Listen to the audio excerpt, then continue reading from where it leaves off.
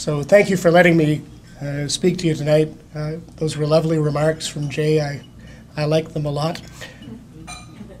I want to start by apologizing for my voice. It's actually a whole lot better than it was midday, and we'll see whether or not it lasts the next 20 minutes or so. I'd like to start by recognizing we're meeting on the Haldimand Tract traditional territory of the neutral Anishinaabe and Haudenosaunee peoples. The territory is covered by the Upper Canada and Haldimand treaties. I know not everybody sees that as more than just sort of ritual, but I think it's important, and for the Law Society it's important, that we recognize that reconciliation with the Indigenous people that we share land with really does matter. We have a long history which is not a great history in many respects, and the question is how do we get through that and change the relationship between all of us. So I want to say that in a way which is respectful and not rote.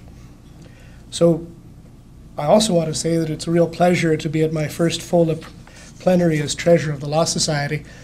Hearing myself described as Treasurer Mercer sounds weird. I think of myself as Malcolm, but I think it's kind of cool that Jay doesn't exactly think that.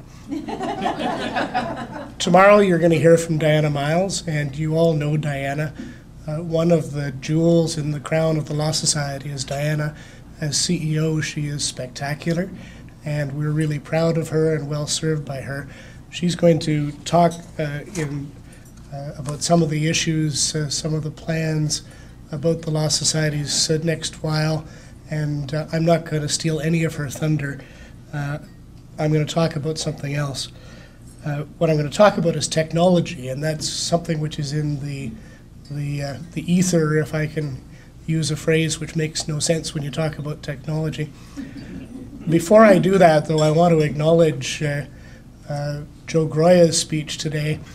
And Joe joined the Law Society when I had been 4 years as a bencher. Joe has made great contributions to the Law Society. He is intelligent, thoughtful, dedicated. He's a real pleasure to work with. And I enjoyed particularly being described as part of the appeal panel, which was utterly unreasonable in his remarks today. Now, I'm told by others who are wiser about these things that I have no right of reply, and so I shall move on. So let's talk a bit about technology. The fact that there are advances in technology is not a surprise to anybody here, but I think what's really interesting is how little seems to move in the short term and how much seems to move in the long term. So I graduated from engineering in 1977. I worked as a systems engineer for a couple of years after that. Showing my credentials as a visionary, I went into law because I saw no future in computers.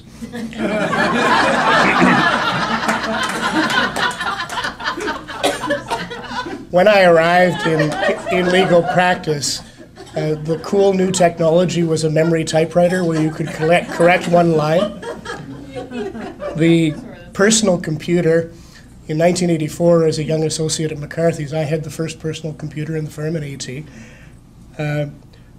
The fax machine came soon after that, and the idea of sending text from one place to another place was extraordinary. Local area networks, word processing machines, wide area networks, the internet, servers were the story of the 1980s, 1990s, and 2000s. When I started at the University of Waterloo, this is a great place for me to give one of my first set of comments as a treasurer, because I spent a lot of time at the University of Waterloo as a systems design engineer. When I started in 1972, the cool new thing was a 4-function calculator. It could add, it could subtract, it could multiply, it could divide. It cost $500. The engineering faculty was very concerned that we would lose our ability to do arithmetic as engineers, and so it was banned from the examination rooms. So we lose track of the progress of technology, but to try to put it in some sort of broad context, there are a couple of broad trends in the last 40 years. The first is what's called Moore's Law. And Moore's Law says, and it's a bit of a technical description, that the number of transistors in a dense integrated circuit doubles about every 2 years. there'll be a test on this afterwards. What that really means, taken out of the chip context, is that the power of computers has grown exponentially since they first were adopted in a real way in the late 1960s. In about 65, my grandfather took me to Carleton University, where he was the chancellor, took me to the engineering department and showed me a computer. It was in a room much like this. It probably could do as much as my calculator could about 5 years later. What's changed since then is truly extraordinary. The power of that very big, very expensive device has gone up exponentially over 4 or 5 decades. And exponential growth over 5 decades is an amazing thing. We don't really understand the power of that. My $500 iPad is now more powerful than the $500,000 mini computer that I programmed from 1977 to 1979. The second thought after power of computing is interconnection. In the early and mid-1980s, we had a really complicated network. You took a 5 1/4 diskette, or if you were really fancy, a 3 1/2-inch diskette, and you walked it from one person to another. That was the network. If anybody thinks that's loopy, that's real. The idea of being able to move data in the mid-1980s in that way was extraordinary. So by the late 1980s, only 5 years later, where I was McCarthy's, and we had local area networks for the first time. By the late 1980s, we were connected together. We all had PCs. I told you I had the only one in 1984. By the late 1980s, we all had PCs. They were connected to a Data General mini computer by a local area network.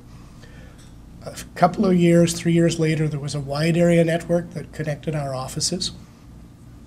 And then the extraordinary thing happened. By 93, 94, if I remember correctly, the internet arrived in a serious way. It had been around for a while as part of military intelligence, but it took off in a serious way. I remember sitting at a cottage in Maine, going into a text version of the internet, no graphics yet, and finding the University of Hong Kong email service and sending an email to an expert that I had been dealing with in a personal injury matter. The idea that you could on your computer talk to Hong Kong was just wild. And that was text-based. Add graphical form, and we're now only 20 years ago. So from my calculator to the first PC to the internet, 1 decade, 2nd decade, 3rd decade. Now we've had bubbles and crashes. Things haven't been in a straight line. If you think to the dot-com crash of 2001, you'll recognize that not everything goes in a straight line. There'll be times of hype. There'll be times of skepticism, but if you take the long view, not the short view, the progress is truly extraordinary. Now, I think there's a third thing that's worth talking about as well as computing power and the ability of interconnection. But I'll pause for a moment. Think of the server farms and think of the interconnection for Google. You know, you don't see it, you don't feel it, but the ability to go on your machine, your tablet, your device, and to put something into Google and to have a real-time sense. Imagine the speed of the network, imagine the speed of the computer, and it now seems like it's nothing. Now I want to talk about a third trend, which isn't a 40-year or 50-year trend, but it's a more recent trend. Before massive computing power and highly sophisticated networks, we didn't keep a lot of records. And that's really easy to understand because they were paper. That's why fax machines were so cool. And you had to put them in filing cabinets, and there was a limit to the number of filing cabinets you could have, and you couldn't find shit anyway. And so if you think about the early 1980s, you'd send your files off-site, and if somebody wanted them, you couldn't find them. And if you could find them, you couldn't find the stuff you wanted in them. And so we didn't keep a lot of records. If you look at Mr. Robinette's files, I did a little bit of work for Mr. Robinette when I started at McCarthy's. His files were just tiny. You know, they really were not significant. But with the massive computing power we have in networking, we've created vast amounts of information. coping with this volume of data is the stuff of electronic discovery and automated due diligence. It's interesting that the explosion of emails, the explosion of electronic documents caused we lawyers not to be able to cope with all of that. We used to pay young lawyers to work through all of this stuff 15 years ago.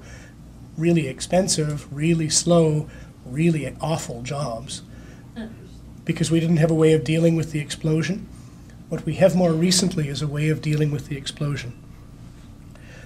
The explosion is big data. So combine big data, powerful computing, and ubiquitous networks, and what you get is computers that win at chess and more significantly win at Go, which is more complicated. And both of those are strategy games. You can make some sense of the logic. Then imagine a computer winning at Jeopardy. You know, it's only about 7 or 8 years ago that Big Blue won at Jeopardy, Big Blue is chess, Watson won at Jeopardy. How do you program a computer to understand the question, which is weird, and give an answer which is weird, and be able to beat human beings most of the time? Watson was able to do that.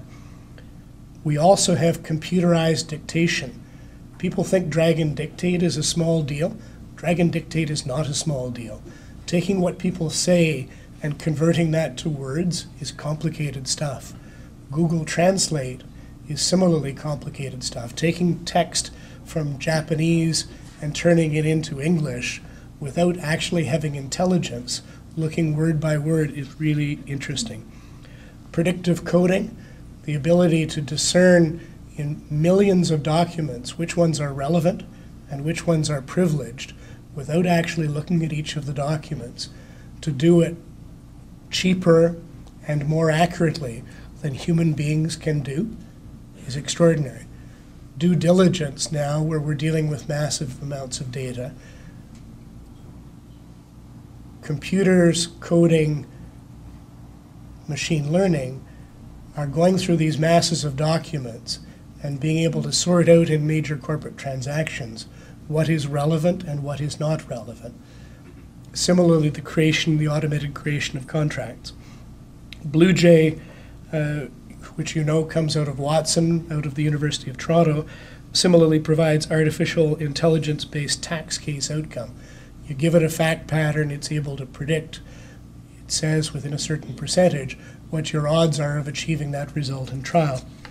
So all I want to do at the end of this part of what I'm saying is to describe to you the extraordinary, and I mean extraordinary, advances in the last 40 years.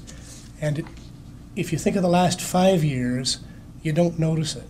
If you think about the last 10, it starts to seem interesting. If you think about my time as a lawyer, which is now 35 years, it's just wild. So I'm not saying, because obviously the punchline is what does this mean for lawyers, that lawyers haven't taken up technology. If you imagine the law firm in 1979, when I started at law school, you had people who had ordinary typewriters, and they were negotiating contracts, and their assistants were using whiteout or pieces of paper that were covering over the previous version. It's hard to imagine legal practice without tools like Microsoft Word. Does anybody think Microsoft Word is a novel, important thing? It really is. Think about conveyancer in real estate practice. Think about Clio in the management of firms. Think about PC Law in law firm accounting. We have a significant adoption now of technology into legal practice. This is both important and almost now dull. This technology makes existing legal practice better. Now, look at technology, though, in terms of what gets provided to clients, as opposed to how lawyers do their work better. Most of the impact so far has been in the big client world, not in the small client world. And that's no surprise.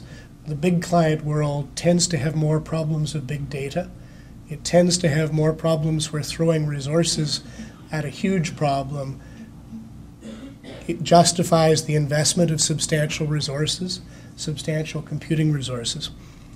Big clients in all ways, including in legal technology, legal services, are using technology differently.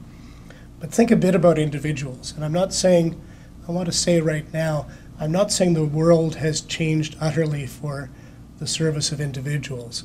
What I'm really trying to say in this part of the discussion is imagine the next 10 years, the next 15 years, the next 20 years, if I've described fairly the last 10, 15, 20, 40. So individuals in their ordinary lives are becoming more aware of and better users of technology. Think of robo-advisors for financial transactions. You know, you would previously have gone to a mutual fund and paid 2.5% for what looks like advice. Now you're going to spend a fraction of that with robo-advising, which probably isn't all that different, depending on what advisor you've got. Think about chatbots for customer service. If you go to Rogers or Bell and you actually talk to the thing on the side and you think it's a person, you're confused. Have you met Alexa? Have you met Siri? You know, the fact that people in this room will know who Alexa is and know who Siri is and have conversations with them. You know, I had a ridiculous time with my daughter on the weekend as she asked Siri ridiculous questions. It was just a hoot. The favorite question was, what do you think of Alexa?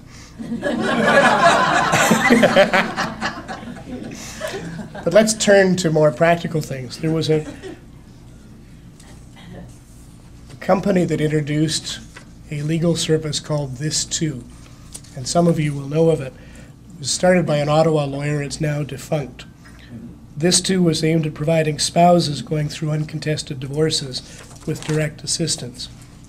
Users would input basic information like income, asset, number of kids, and the app would perform artificial intelligence-based case law searches to predict what a court would do. Based on the suggestions, This Too would autofill the required forms, prompt users to gather other relevant documents, and then leave it to the parties to sort out what they wanted to do. The app at the end of that recommended they see a lawyer if they wanted more assistance. The service had thousands of users. In 2016, like 2 years ago, This Too claimed to have been used in approximately 10% of all divorces in Ontario, and it only got up and running the year before. I'll give you another example called Do Not Pay. You may know this one. Do Not Pay is an automated chatbot lawyer developed again in 2016. We're in interesting times. By a 19-year-old British university student. Its purpose is to fight parking tickets. Started off as a simple tool to challenge tickets in London and New York, totally free if you don't really understand it. What it does is actually sell services through information it gathers from you. You visit its web page, there's a chat interface, you get asked questions, a legal challenge is then generated that you send off within the jurisdiction. So to remind you, this was written by a student in 2016. By 2017, July, Do Not Pay was available for use in England and 8 American cities, and it claimed to have 375,000 parking tickets appealed, a success rate of over 60%, and now it's expanded to flight refunds as well. My flight doesn't take off in time. I want to be able to make a claim. Is there anybody in here who's prepared to assist a client in making a claim for a late flight? Does anybody think economically that makes sense? Anybody in here does parking tickets in the way that's described? So I also want to be clear that I think there's a bunch of hype in all of this. I don't think the apocalypse is coming. For those of you who read about artificial intelligence, I don't think we're on the eve of the singularity. What I do think is that there are interesting things happening. What's interesting is we can look at where we are and we can reflect forward a bit and we can see that things are likely to change. But we're at a cool point. We may actually have time to reflect on that change before it erupts on us, the Uberization moment for lawyers. So let me ask you a few rhetorical questions. Actually, they're not rhetorical. Some of them actually, the answers are really hard. But the first one is rhetorical. So do you think this technology thing is nearly done? Do you think that we won't see much technological change in the next decade, keeping in mind the history I've given you? Is there anybody in the room who wants to debate that side? No. No. So if you think it's not yet done, there are a few questions that a law society or a profession need to ask themselves. And here, genuinely, they're not rhetorical. I don't know what the right answers are. Not even sure if they're the right questions. So the first one is, should the law society try to stop technological delivery of legal services? Should we declare that legal service delivery by technology, direct to consumer, is unauthorized practice of law? Might work for a while. History suggests that would be tricky. Think about Blockbuster, think about Uber, and for the old timers, video killed the radio star.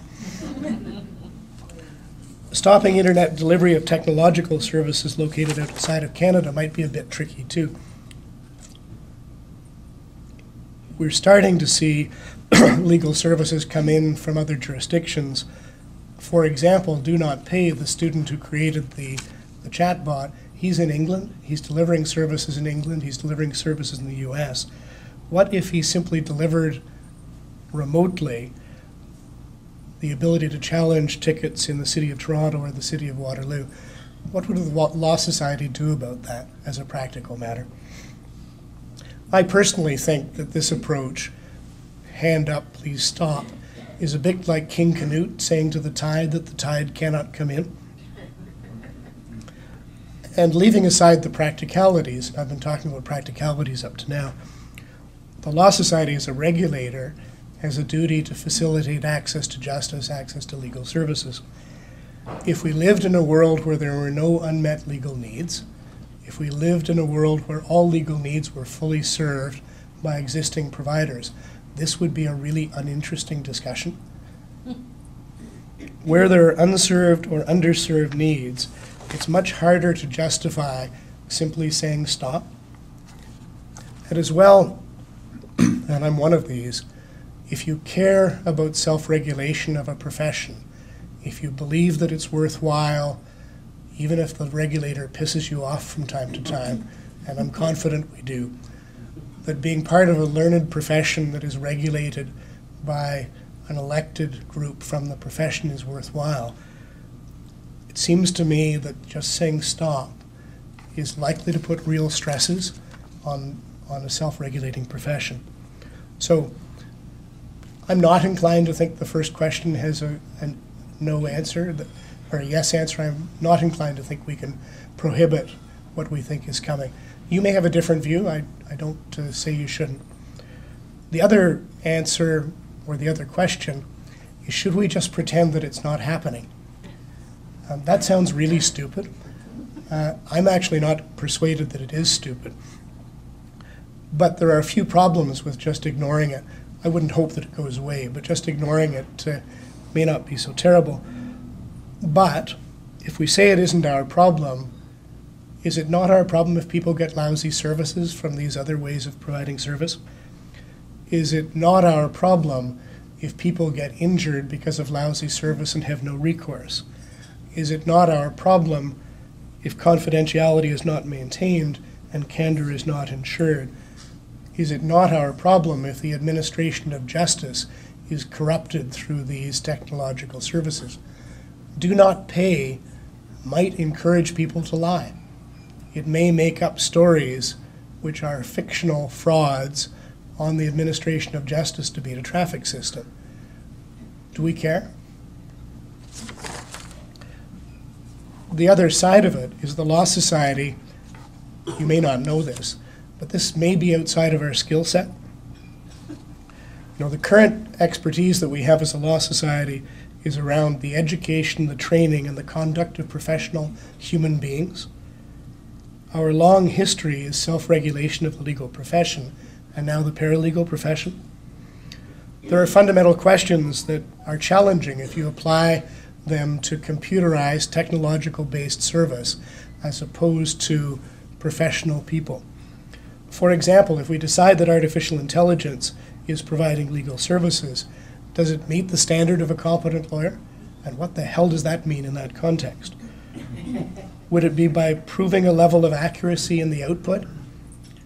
What about less tangible stuff? Effective client communication from a bot?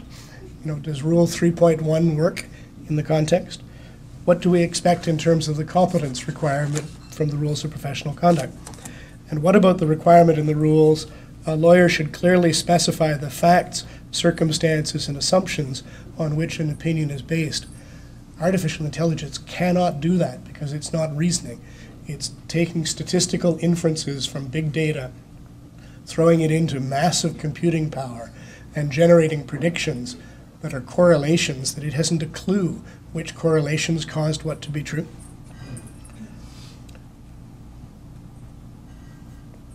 If a client wants to understand the basis and the opinion is provided by artificial intelligence, how does the client know what that means? What about overconfident or unreasonable assurances from a bot? How about an AI tool saying that you have a 73% chance of success? What I've tried to say in this is there are reasons to be skeptical about our ability to regulate technology, and there are reasons to be fearful for society if someone doesn't, and maybe it's not us. So I've already mentioned, so what I want to do is talk about some principles and some realities. First reality is that there's no reason to think technological advance will sputter out. There is the prospect of an Uberization moment someday in the future, and I say this with emphasis, especially if lawyers do not evolve technologically. If those in the room, those in the profession stay where they are, there is a greater risk, maybe it's 10 years out, maybe it's 15 years out, that Uber arrives and you have an atrophied competitor on the other side.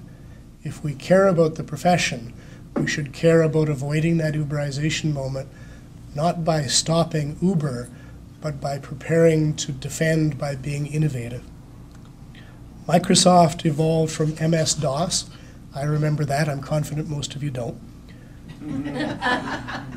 Microsoft DOS, disk operating system, to Windows, to the cloud. Kodak virtually disappeared. Blockbuster virtually disappeared. Apple has evolved from PCs to devices to platforms that provide music, movies, and apps. Do we want to be Kodak? Do we want to be Blockbuster? Or do we want to be Apple as a profession? Second reality is we have a problem with access to justice and access to legal services.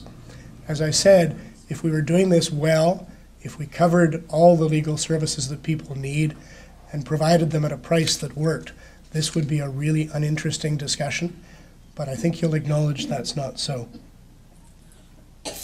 So the real question of principle is, how does a public interest regulator not facilitate new service delivery, at least in areas where services are not now available?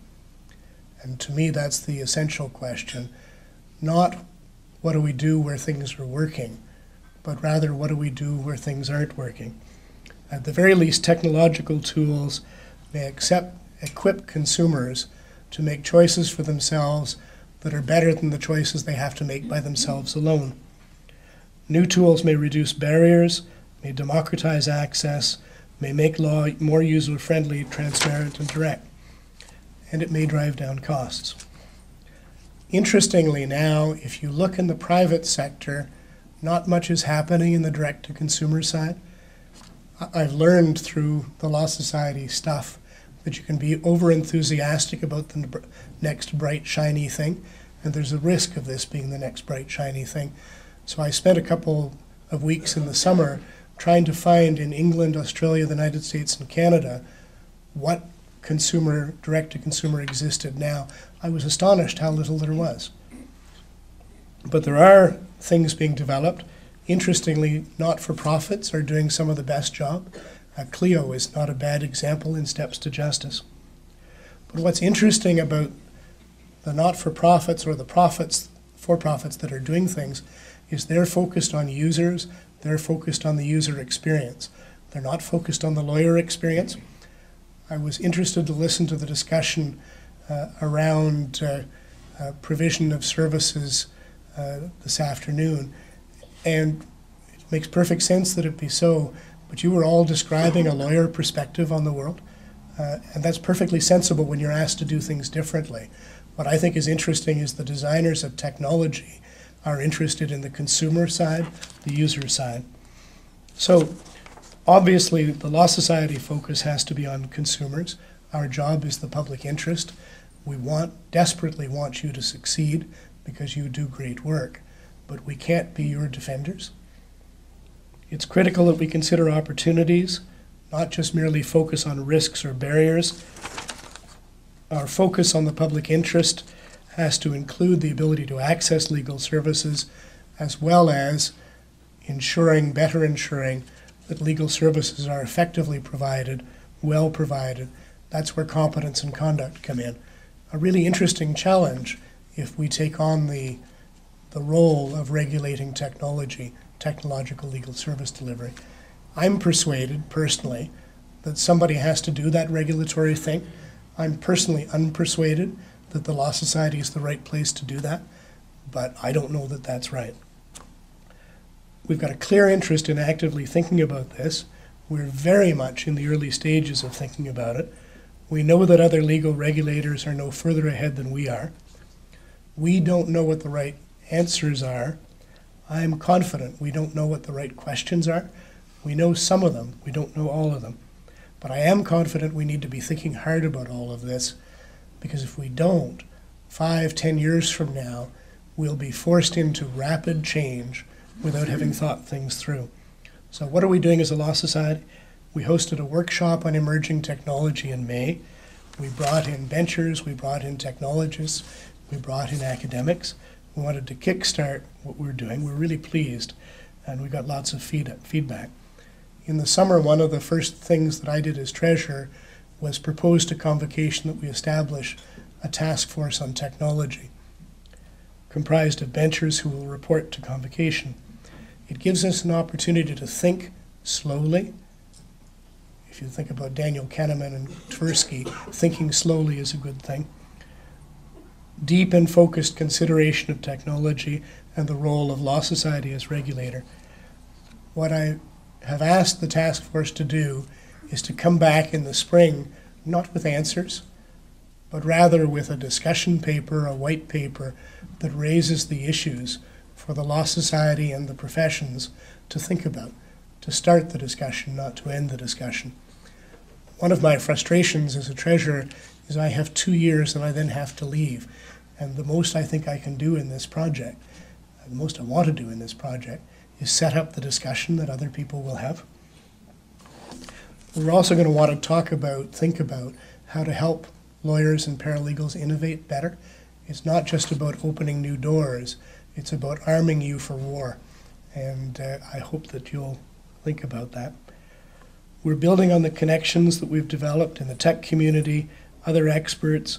We're looking for perspectives to get this right. Convocation as a board needs to be better educated as well. We're holding a one-day retreat next week, I think it is, I'm losing track, to spend a day with the benchers and experts, to just spend a day talking about this. I firmly believe that benchers don't spend enough time being thoughtful. They react to the debates and the issues of the moment. I believe we need annually to meet together to think about issues, and the issue we need to think about this year is technology. Challenging issues. They raise questions for the Law Society, but all justice system actors will need to grapple. If we can get the balance right, then our regulatory framework should be able to encourage innovation in the interests of the people of Ontario, that protects the interests of the people of Ontario. I don't think we can rush to judgment, but I don't think we can stick our heads in the sand. So my message to you today is it's perfectly understandable if you think about the next 3 or 4 years in your lives, but we all collectively need to think about the next 5, 10, and 15. And I'm inviting you to do that with us. So thank you very much.